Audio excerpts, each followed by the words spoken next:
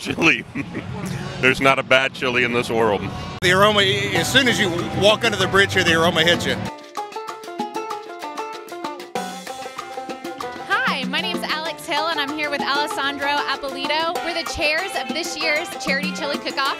We do this every year, and every year we sponsor a different charity. Today we have 24 teams, all local law firms. We are the Los Abogados Picantes, the spicy lawyers, Enchilias Veritas. I've been a judge every year since this event began.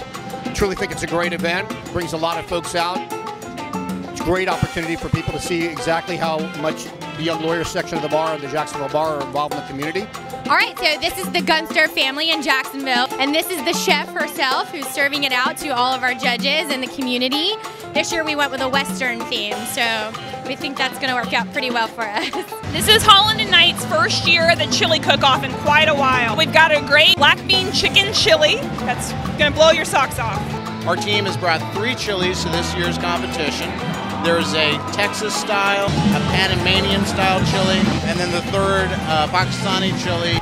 This is a big ass pot of chili.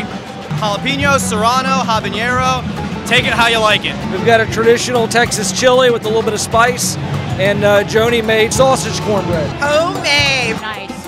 But we just happened to win Best 5-alarm chili last year. But we toned it down this year.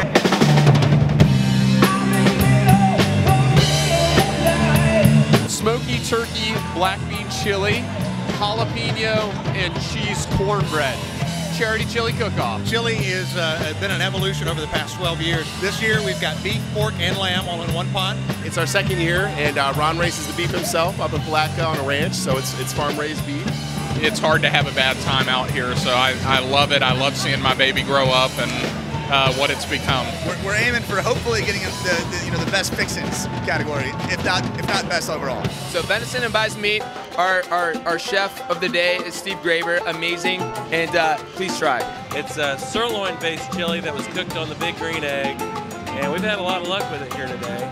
We're expecting good things when the results are announced here pretty soon. Well, we were the crowd favorite from last year, so all of the friends here thought we did pretty good, so we're hoping to do good again this year. We do this every year. This is the second year that we've had it at the Riverside Arts Market, and every year we sponsor a different charity. Thank you all so much for coming out today. I think it was another successful chili cook-off.